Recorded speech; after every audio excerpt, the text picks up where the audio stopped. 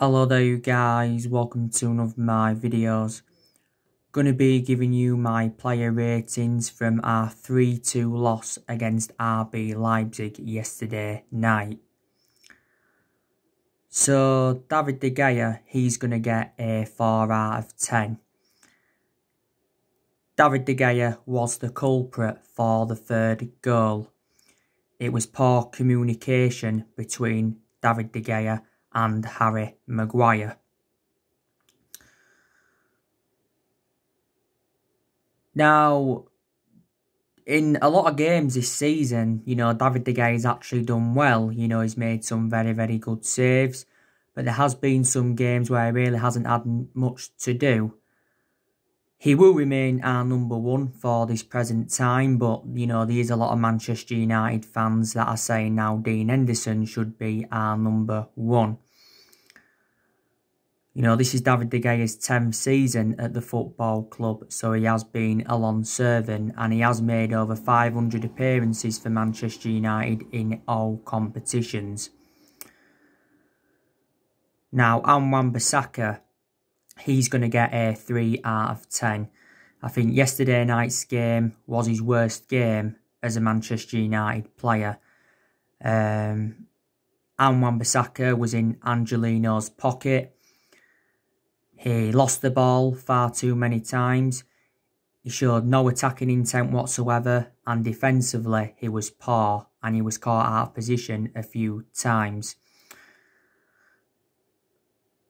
And that's disappointing because Wan-Bissaka has endured quite a few good games this season, and the games he has played well in his show good attacking intent. Is obviously his defensive contributions being good, he's got in good positions, he's put good crosses into the box. But we have got concerns about his lack of attacking intent and his distribution. He's only scored one goal for the football club, and that was the 4-1 win against Newcastle earlier on in the season. This is his second season at Manchester United. We got him in a deal worth £50 million from Crystal Palace in the summer of 2019. So yeah, 3 out of 10 for him. Victor Lindelof, I'm going to give him a 4 out of 10. I thought he was very, very poor and he was far too exposed at the back. And I've got strong reservations about Victor Lindelof because he's too slow. He's nowhere near on the same level as Harry Maguire. And he's endured a lot of bad games as a Man United player. He's endured a good 3 years or so now at the football club. Harry Maguire, he's going to get a 5 out of 10. Like I said, Harry Maguire was partly to blame for the third goal. He was chasing a lot. He missed out on vital interceptions. So he endured a very, very poor game. We got Harry Maguire in a deal worth £80 million from Leicester. So as it stands at the moment, he is the most expensive centre-half in the world. And we definitely overpaid for him. And he is our current captain. Don't get me wrong, he's endured some good games this season where he showed that ability to play out from the back and he's looked very effective in the air. But yeah, and don't forget he did have early season troubles. Luke Shaw, he's going to get a 5 out of 10. I thought Luke Shaw endured a very poor game. It was Luke Shaw's first start for Man United since the 3-1 win against Everton, was it last month, because Luke Shaw's just come back from a hamstring problem. Luke Shaw was exploited far too many times and he left too much space for RB Leipzig to get in behind. And he was caught out of position, I think, for one of the goals. Now, before Luke Shaw got that hamstring injury, I thought he was in good form, to be honest with you. My element of concern about him, he is injury prone. Now, Alex Telles, he's going to get a 4 out of 10. I thought Telles was also very, very poor in the game. Obviously, he was playing at wing back. And that's Tellez's first poor game as a Manchester United player. I still think he's going to be a very good signing for Manchester United. You know, we obviously got him in a deal worth 15.4 million, but every player, you know, enjoys a bad game.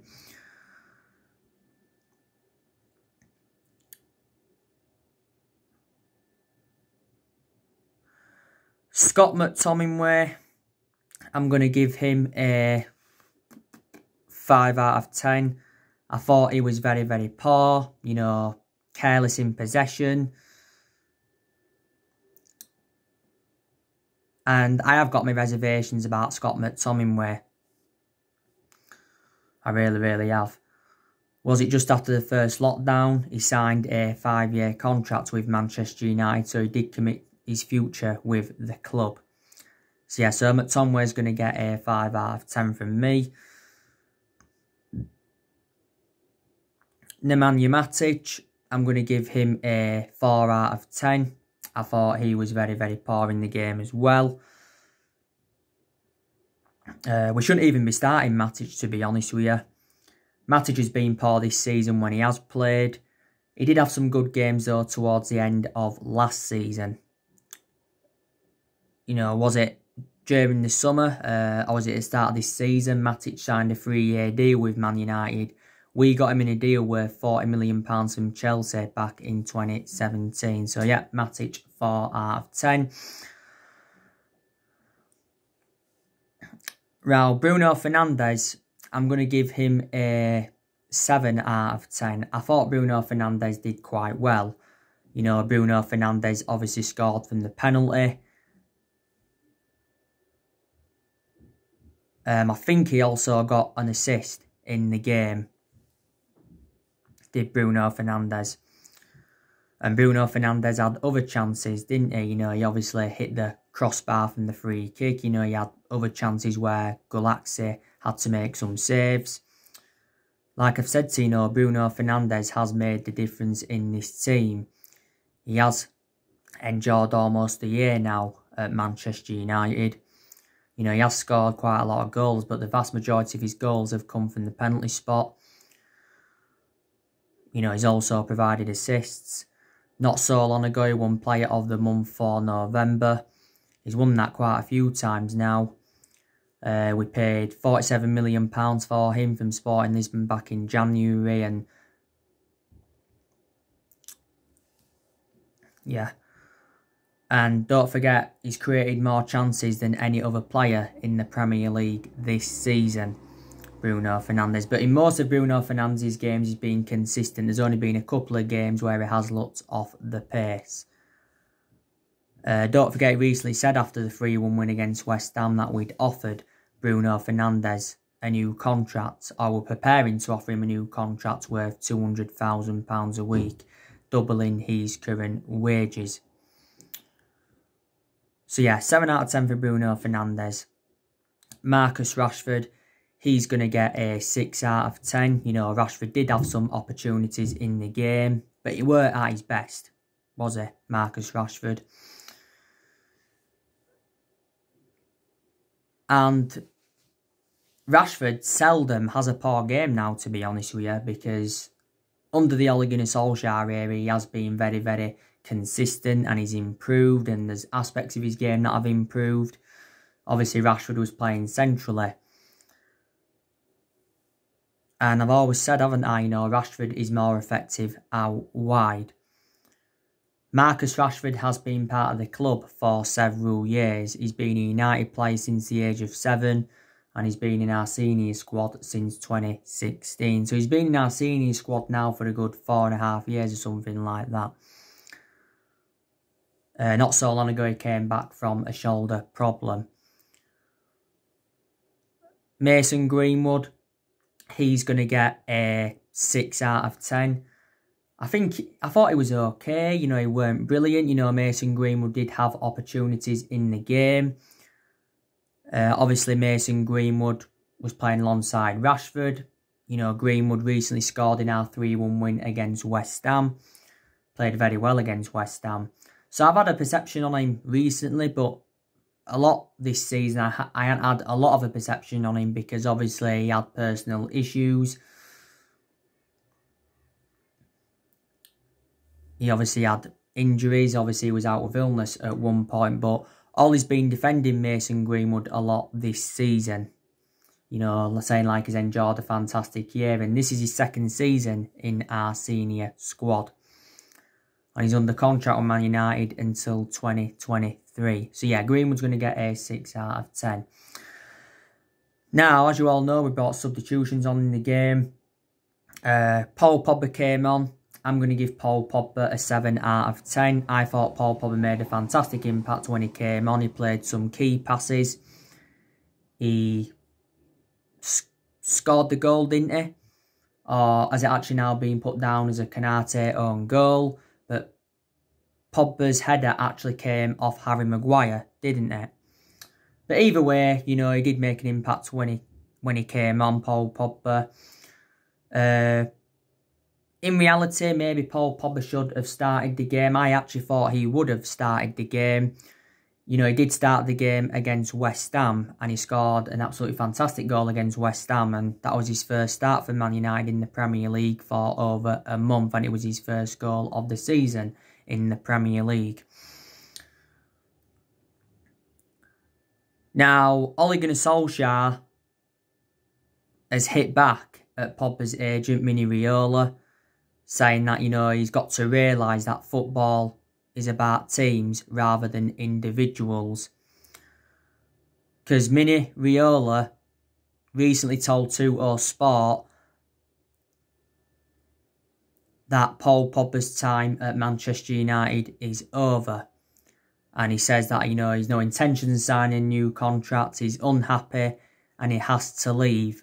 And Mini Raiola said he's got to change teams in January. Now, Mini Raiola says there's a good chance that he could make a return to Juventus. You know, we could possibly get Paul Dybala if Paul Pogba goes back to Juventus, or we could possibly get Cristiano Ronaldo back to the football club. You know, obviously Paul Pogba's been relentlessly linked with a move to Real Madrid. Don't forget, earlier on this season he said one day his dream is to join Real Madrid. You know, PSG, Barcelona have been in for him before, and so too have Inter Milan. We triggered that 1-year extension on his contract earlier on in the season, and Paul Pogba was not happy about this. But yeah, there has been no talks over getting him a long-term contract at the club. Paul Pogba not so long ago came back from an ankle injury. Ollie did confirm though that the ankle injury was totally contrast to the ankle injury that I had last season, because he was out for the vast majority of last season. But anyway, Solskjaer's actually back to Manchester United to sell Paul Pogba and replace him with a player that wants to be at Old Trafford. I think Paul Pogba's unhappy at the club because he wants Bruno Fernandes's role. During the last international break, Paul Pogba made quite a few comments saying like this season's been the most difficult period in his career. And he says playing for France is a breath of fresh air. And in general, he was talking about his Man United struggles this season. But reflect on them comments, he did receive a lot of criticism. And, you know, Didier Deschamps, the France manager, was talking a lot about him, saying that obviously he cannot be happy with his situation at Man United for playing out of position and for being left on the bench and that. And he was saying like he understands Solskjaer better than Paul Pogba. He understands Paul Pogba more than Solskjaer. That's what Didier Deschamps said. You know, this is Paul Pogba's 5th season since he rejoined the club. He's our most expensive signing at the moment because we paid £89 million for him. Not only that, he's one of the highest paid players at the club because he's on around 290 grand a week. So there you go. Donny van der Beek, he obviously came on in the game yesterday night. You know, Donny van der Beek probably should have started yesterday night. I'm going to give him a 6 out of 10. I thought he did okay, you know, when he came on. Obviously, when Donny van der Beek came on, Solskjaer reverted to a back 4. I think Donny van der Beek has enjoyed a good start to his Man United career.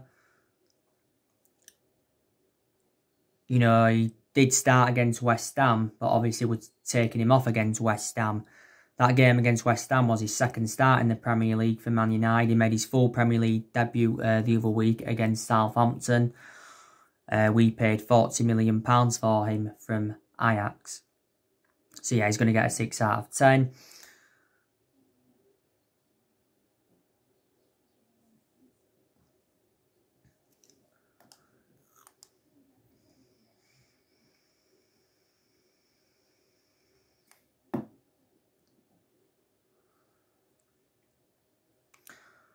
Brandon Williams, he came on in the game.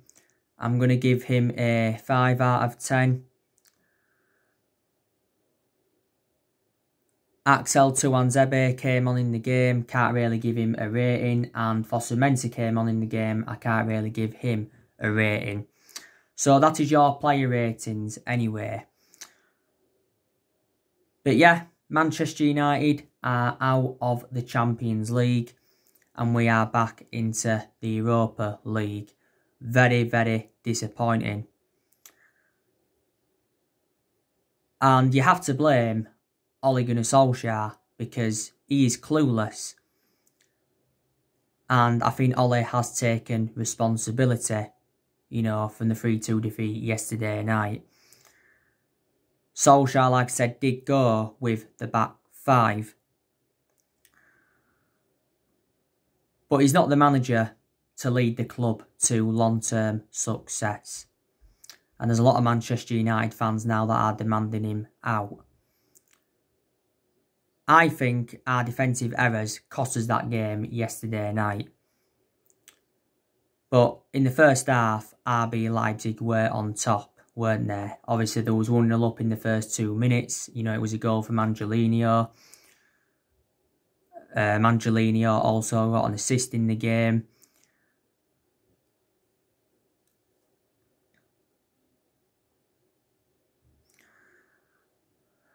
Their second goal came in 13 minutes. That was from Haidara.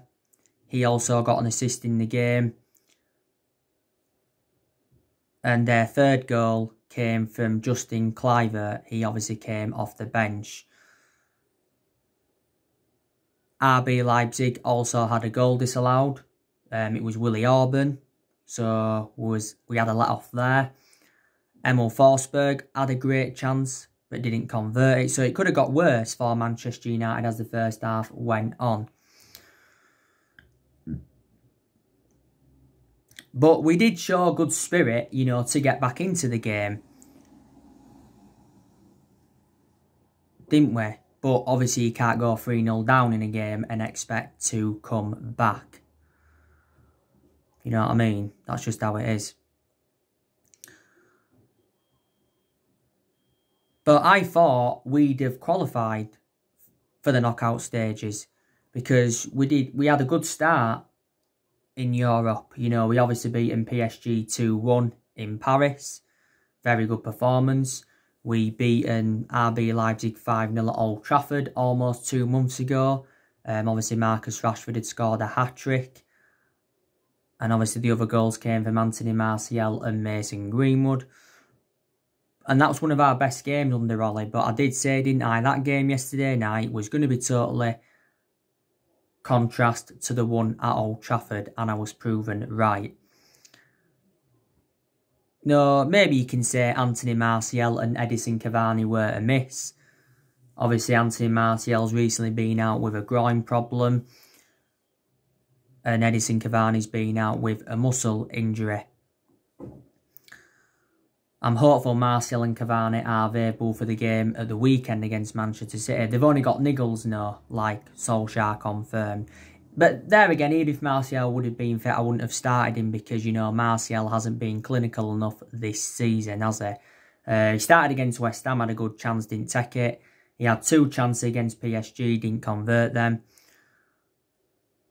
You know, Solskjaer explained why Martial's been out of form prior to the game against Istanbul Başakşehir, and he said it was largely down to the 3-match suspension he had in the Premier League because he got sent off in our 6-1 defeat to Tottenham, but in reality he shouldn't have been sent off.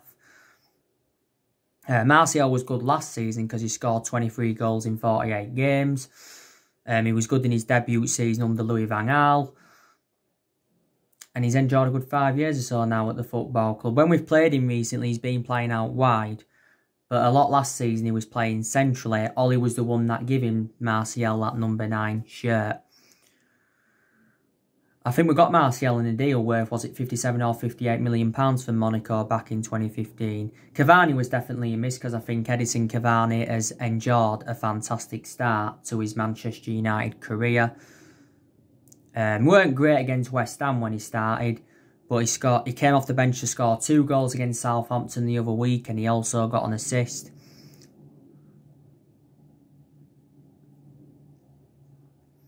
So he changed the complexion of that game.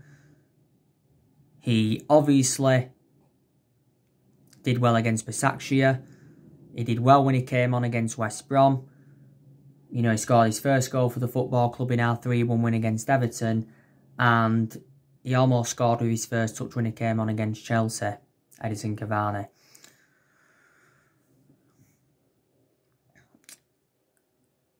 But RB Leipzig, you know, they had a few players out yesterday night. You know, Dayot Upamecano wasn't playing because he was suspended. And obviously Man United have been linked with Dayot Upamecano quite a few times. You know, we could go in for him next summer when he's going to be available for around £36 million. That's when his release clause does become active. Klosterman was out for them. Hwang was out for them. Konrad Laimer was out for them. Benjamin Henrichs was out and Hartman was out. And I think he also had another injury. But RB Leipzig are a good team. You know, they've got good players. They've got one of the best young managers in the world in Julian Nagelsmann. You know, don't forget last season, RB Leipzig got to the Champions League semi-final. You know, they're doing well in the Bundesliga this season. I think they're currently sitting second. And during the summer transfer window, they lost one of their key players, and that was Timo Werner. He went to Chelsea, didn't he?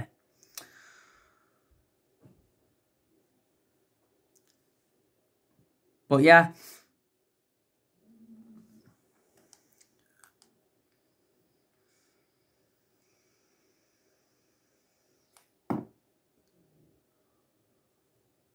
I think it's definitely time for Ollie to go now.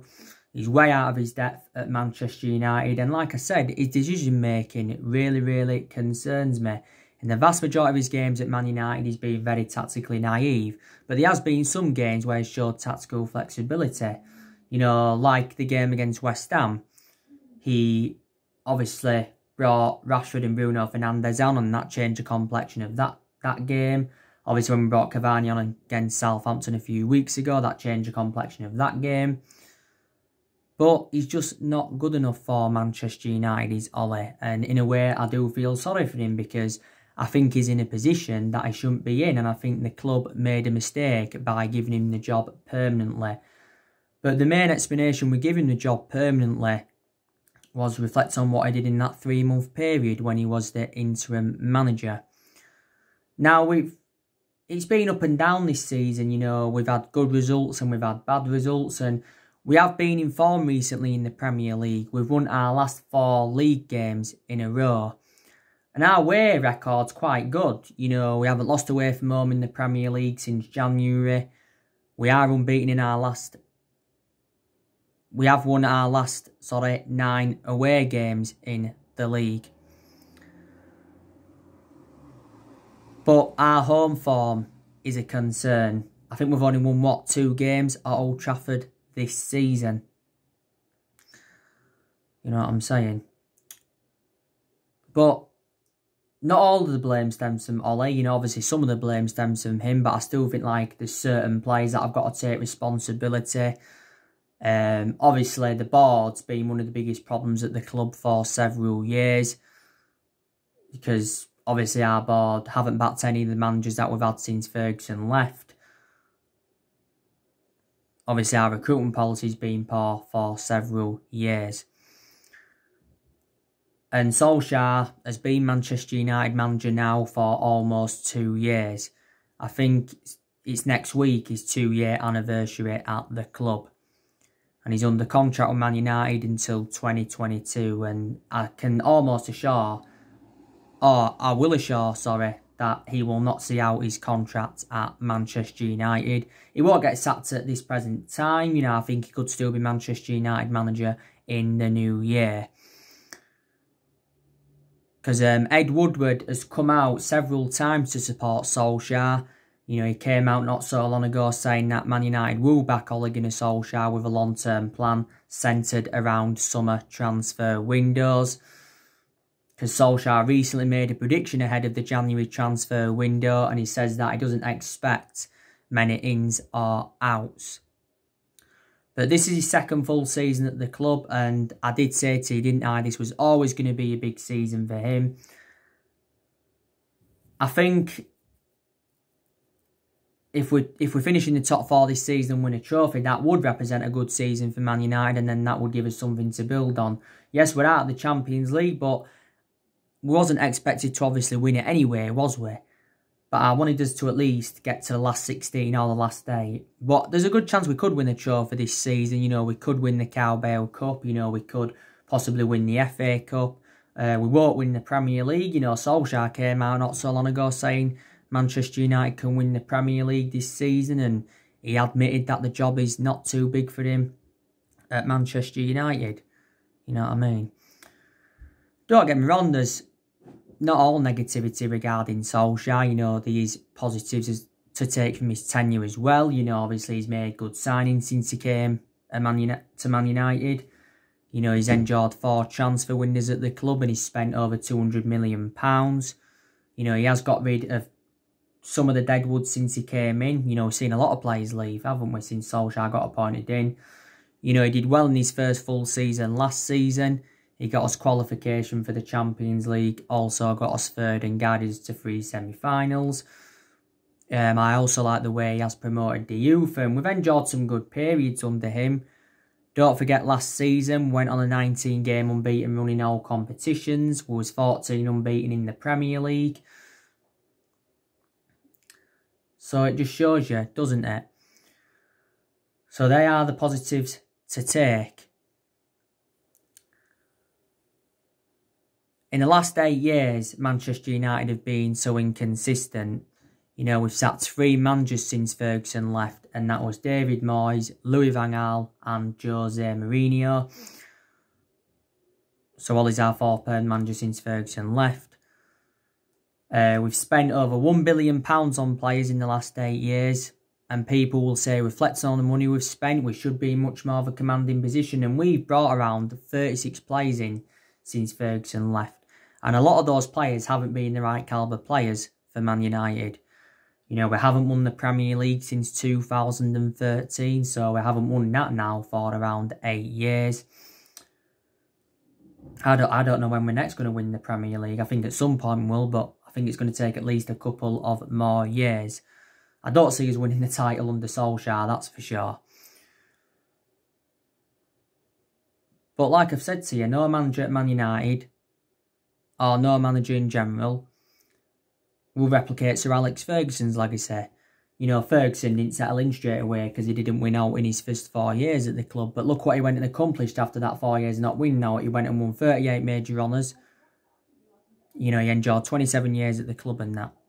So there you go. So what I think Man United need is a new manager. I think we probably need a new board. We need a director of football. So obviously we'll get that structural change that we need at the club, and obviously the manager gets the right backing at the football club. So yeah. We've obviously been linked with Mauricio Pochettino. There's obviously quite a lot of Man United fans now demanding him in. So let me know what you think. So anyway guys, that's everything to update you today. Drop your comments, likes below on the channel. If you do, consider subscribe as always, and take care. God bless. See you all again very, very soon.